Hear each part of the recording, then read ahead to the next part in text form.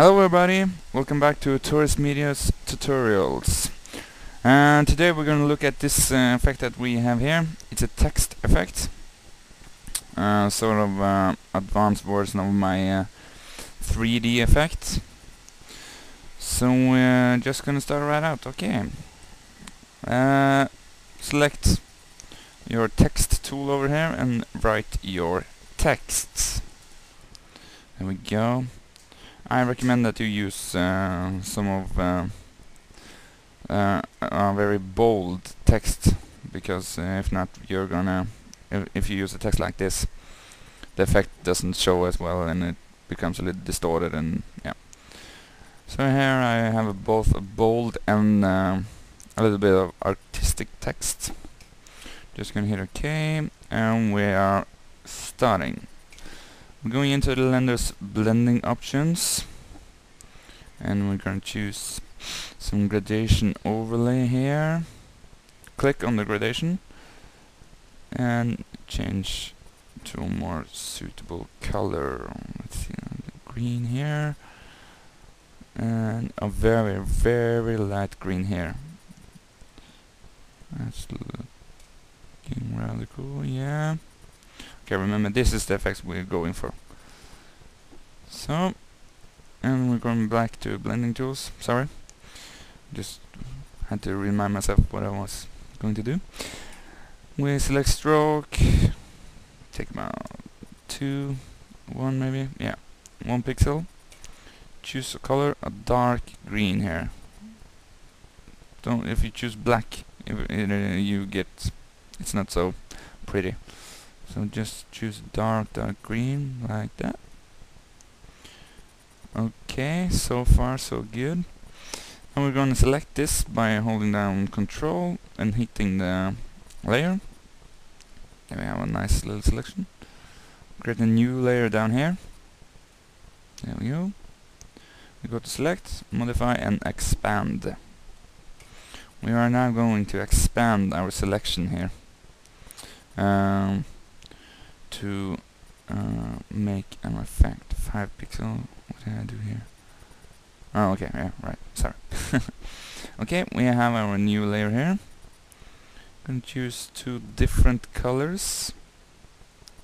One rather bright here, and one extremely bright of the same color. And there, I think. Choose our gradation tool over here. There we go, gradation tool. If you hold down Shift, you can notice that my gradation tool here only wants to go in lines. Only 90 degrees or 45 degrees. A little trick to get the gradation quite right. So, take about there. No, that was wrong. You want to have the lightest color towards the top of the picture. Okay, we move our other layer on top of it like that, and we're going to blend options on our yellow background here. We take blending options, stroke, put in a little stroke here, maybe 2 pixels, with a dark, very dark yellow.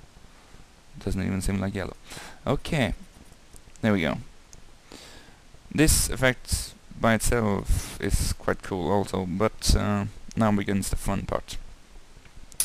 We are now going to take this yellow, this top layer here.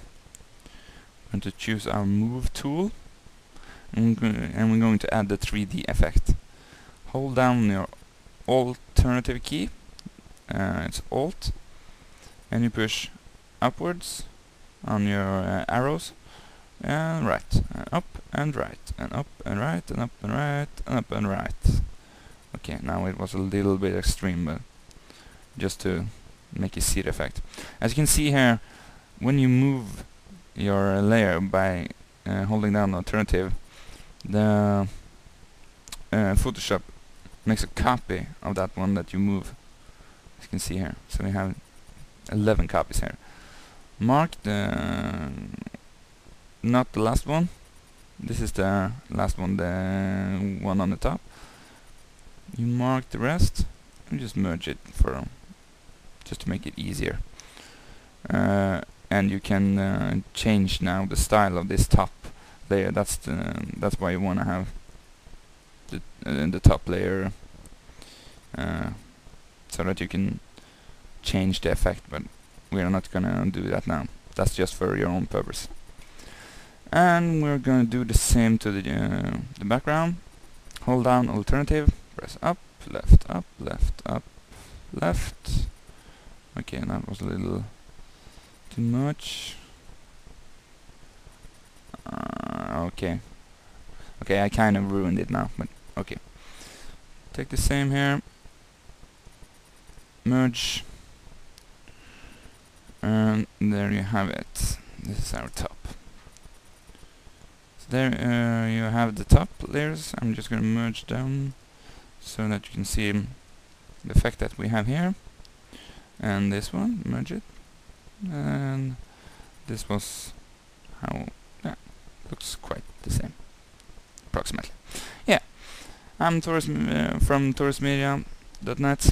Hope that you enjoyed it, and please give me feedbacks, comments, anything. Maybe this helped you design or make something cool. I would really like to see it, and I hope to see you again. Ciao.